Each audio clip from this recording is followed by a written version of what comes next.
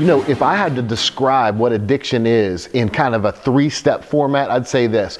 There's something called the law of effect, which really breaks down to if I do something and I like the results, I'm going to do it again, right? And then if I do something enough times, I'm going to get step 2, which is a habit.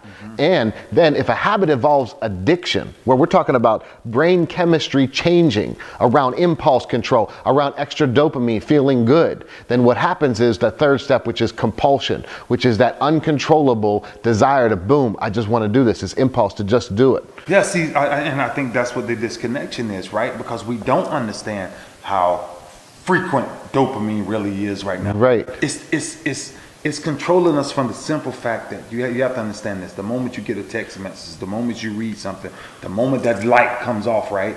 The subconscious mind clicks in, right? But what doesn't register anymore is I'm alive.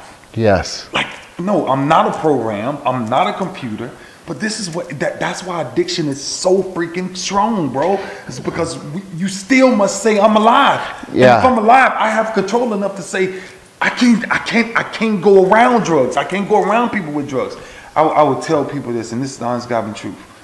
If you're dealing with any type of addiction like this, you must have someone around you that's strong enough to say, before I let you do that, let me let you understand what it does. Yes. That's the biggest thing I think about addiction, is that, yeah, they might hear it, but I don't think they really understand the effect of what's happening to the brain. I agree. And when people don't understand something, they judge it. So really, that's why we wanted to do this, get this message out. It's not about judgment. It's about understanding the disease of addiction. Absolutely. If we don't help each other, there's no way to stop addiction. No, we have to do this together.